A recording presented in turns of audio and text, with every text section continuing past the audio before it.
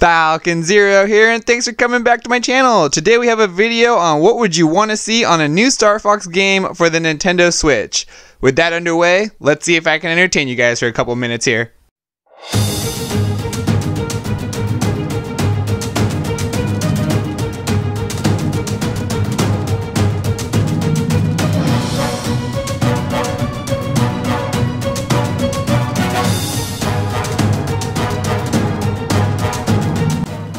First, it's hard to say what direction the series would go in, from the original Star Fox and Star Fox 64 being on-rail shooters, but then changing the directions with Star Fox Adventures Dinosaur Planet, giving it a more exploration Zelda-type feel, and then Star Fox Assault following after that with a mix kinda between the two. It's really hard to say what direction this series would really go in.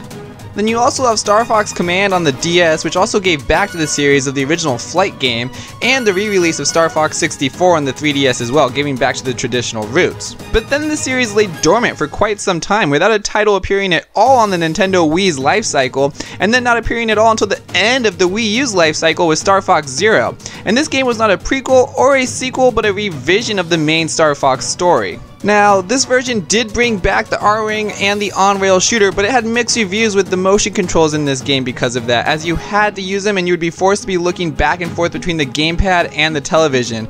And this was the worst selling game of the series, but I do believe this was not given a fair chance, as it was on a failing system and on the last life of it as well. Now, where I think this series should go is keep Fox and his team in the R-Wings and give them certain objectives to complete.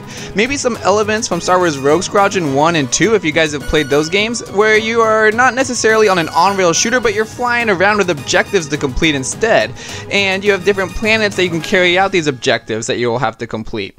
I do feel this is what the series needs, is a kind of revamp though, and give it a new fresh feel on what Star Fox is really all about. Star Fox was great when it was an on-rail shooter, but now it's time to update it, I feel like it is a little bit, and give it objectives, and then maybe have Falco and Peppy and Slippy, you can give them orders and have them carry out things, and it'd be more fun that way instead of the on-rail shooter when it's just, take care of the guy behind me, Fox, and then you have to just save him, and then maybe you have to actually go somewhere to save him this time when they say that.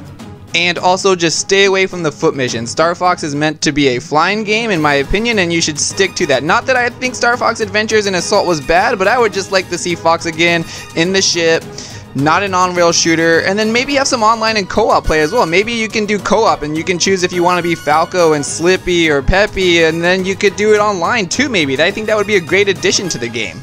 Let me know what directions you guys think the series should go in, and do you agree with this, or do you think this series is just dead altogether? Also, I want to say thank you for all the subscribers for sticking with this channel and your support. I will also be giving away an SNES Classic for this, so stay tuned for my next video, as I'll have an update for that as well.